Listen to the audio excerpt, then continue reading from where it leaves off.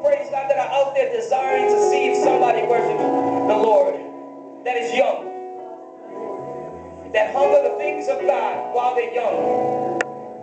Praise God. Hallelujah. Oh, thank you, Jesus. Oh, thank you, Jesus. Come on, church. Hallelujah. Give him worship. Hallelujah. Church, give him praise. Hallelujah. Give him praise. Hallelujah. Church. Hallelujah. Hallelujah. Hallelujah. Hallelujah. Hallelujah. We thank you, Jesus. We thank you, Jesus.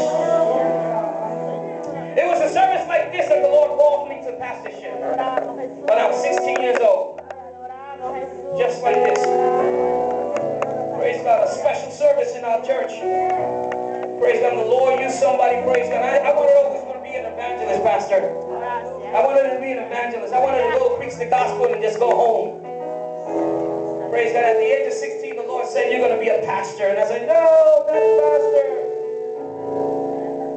Praise God. But God planted that in my life. Praise God. Hallelujah. Happened 30, praise God, 20 years after that. But the Lord, hallelujah, praise God, prepared me. Praise God, hallelujah, to pastorship. How many people know that the Lord calls people in these kind of services? And let me tell you something. I don't care what age you are. There's no such thing as retirement in the Lord.